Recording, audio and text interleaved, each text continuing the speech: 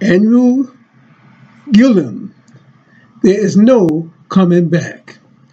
It's interesting that many of the high-profile gay men have white husbands or boyfriends. Andrew Gillums was found in a hotel room with two white men pounding him. Don Lemon, husband, is white. Rupaul, husband, is white. Lee Daniels, husband, is white. It seemed like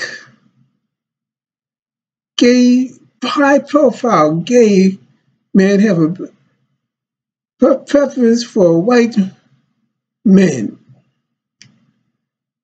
who are destroying their soul and their life.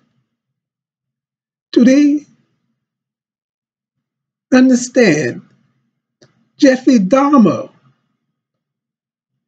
the white man who enticed black men to his apartment and end up eating them?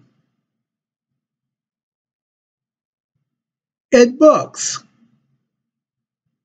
enticed black men to his place and they end up dead. And yes, they still trust these white men. They're after your soul.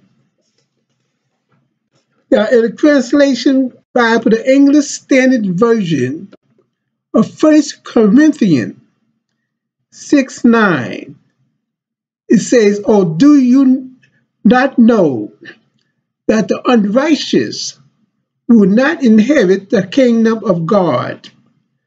Do not be deceived.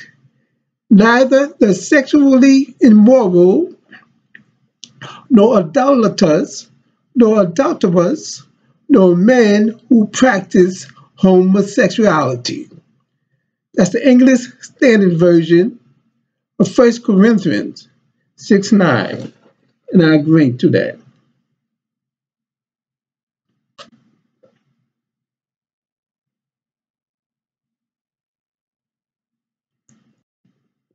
So they are after your soul. They're after your soul, knowing that that nasty habit will keep you from the kingdom. And they can see even Dylan Roof pretend to be a friend. And he ended up killing 9 people in church. And they was trying to teach him Sunday school lessons. And they were so happy to have a white man come into the church. Do you not learn? Will you not know?